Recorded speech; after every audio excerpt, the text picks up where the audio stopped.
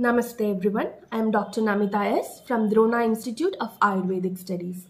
When we are preparing for any competitive exams, it is very important that we go through the previous year's question paper to analyze the trend of the current questions, which subjects are gaining more importance, and also how to crack down these options to get your one final answer.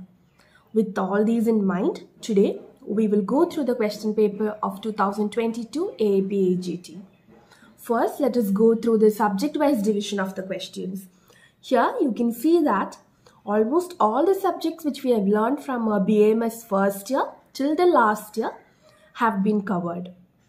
Here you can see that the Padartha, Ayurveda, Idihasa, Sanskrit, such fine first year topics have all carried one questions, and the final year subjects like Kaya Chikitsa, Panchakarma has carried more questions. But one thing you have to keep in mind that this questions coming under subjects like Prasudi is also included in Charagam Sharira and Susrudam Sharira. Similarly, the questions which come under Sharangadhara and Vaishijya, totally we can classify it into 5 questions, and Bhava Prakasha this time has carried around 5 questions, and so on. Here you can get the total list of the subject-wise division. You can also see that modern questions have carried a good importance in this year. Research and statistics, there are 3 questions, ophthalmology 2, and surgery, pediatrics, pharmacology, and as always PSM is also very relevant. Then Ayurveda GK has carried 5 questions. So the importance of that topic is also increasing. Now we can move on to the first question of the 2022 AIAPGET. This question comes under Padartha Vijnana. Which one of the following is not a Shabdartha Bodhaka Vritti? And the options are Tatparyakya, Shabda Vyanjana, Yaugika and Yogyada.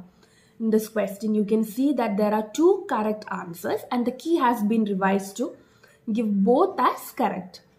So the answers are Yaugika and Yogyada. What is the hint? What are the Shabdartha Bodhaka Vritti? They are Abhidha, Lakshana, Vyanjana and Tatparyakya. So the answer can be option 3 and 4. Now the next question. This is a match the following questions, and throughout the question paper you can see lots of match the following questions.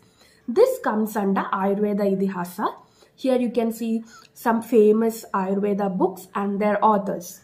Charaga Upaskara, Charaga Panjiga, Jalpa Kalpataru, Niranthara Bhada Vyakhyayam. And the list of the authors on the other side. And what is the correct answer? Charaga Upaskara was written by Yogendranath Sen.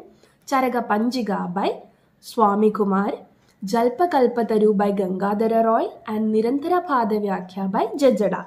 And if you are a student of Drona Institute, I'm very sure that you can get this question with the tips and tricks in under 1 minute. Okay, now which is the next question? It is a Sanskrit question. Which of the following is an example of Dvanda Samasa? We have learned Sandhi and Samasa in Sanskrit, and from these topics usually one question comes. Here, Dvanda Samasa. It is also a very simple question. You can see that Pidambara, Tribhala, Rajaputra and Pidaro. Which is the answer? Pidaro is the answer because it is split up as Madacha, Pidacha.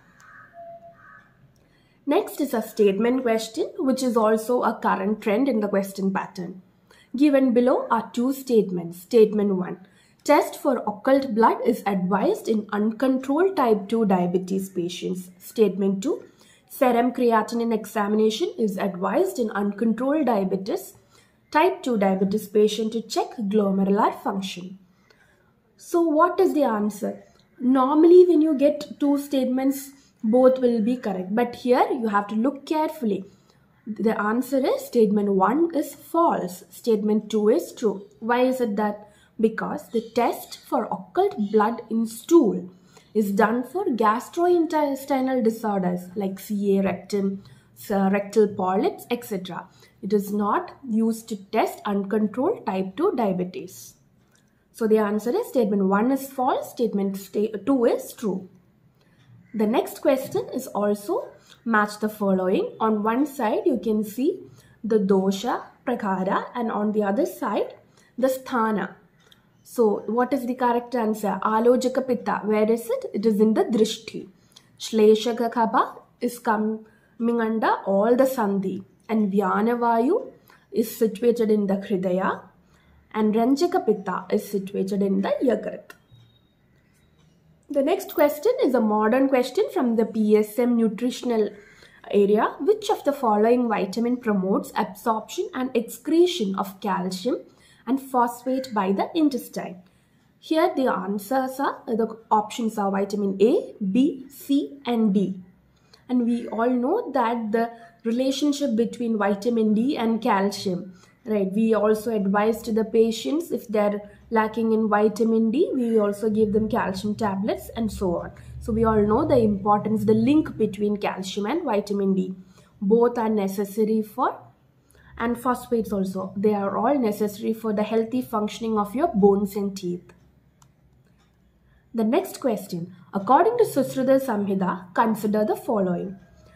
In Koshta, 36 siras are present. In Murdha Pradesha, 64 siras are present. In Shakha, 16 siras are present. In Koshta, 38 siras are present.